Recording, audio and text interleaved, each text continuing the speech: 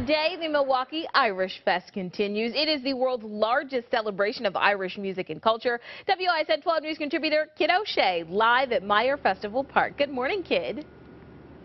Good morning, Tama. You can learn all about Irish dog breeds down here at on the Irish Fest grounds as well. And I want to bring in Aiden, who has a very special guest with us. The world's largest puppy is what I'm calling it. Aiden, who is this? This is Kiva. And this is your puppy. How old is she? She is 11 months. She's huge. Yes. What's it like having her around the house? Well, she is pretty fun to play with, but Can be a lot of work taking care of a big dog, yeah. right? But I hear they're like couch potatoes, aren't they? Yes, sometimes they can. Well, thank you so much for bringing her by this morning. I think you have a treat for her. Did you give it to her already? She's not even interested in the treat at this point. She's like, I've been waiting around to do this TV thing. I'm tired. Thank you, Aiden.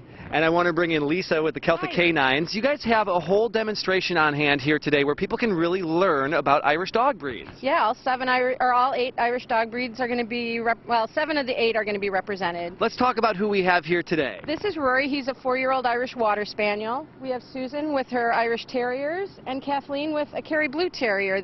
These are right here we have 4 of the 8 breeds. It's really important to point out for everyone watching at home, you can't bring your dogs down here. These dogs are down here for education purposes. Right. What kind of questions do you get when people come down here? Variety of questions. A lot of people want to learn about what the breeds were meant to do and what the breeds do now. So we're going to be doing obedience and agility, and we're going to try some rally this year and some other games and stuff with the kids that come down to see the dogs. Excellent. And I was asking earlier who your dog's hair designer is, because I think just beautiful hair.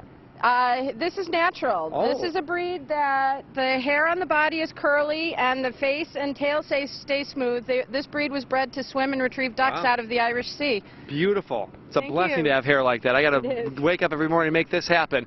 That's a grand champion, by the way, right there. And absolutely beautiful. Thank you guys so much. We have more from Irish Fest coming up after 8:30, including some live Irish music for everyone at home this morning. Tama, back to you.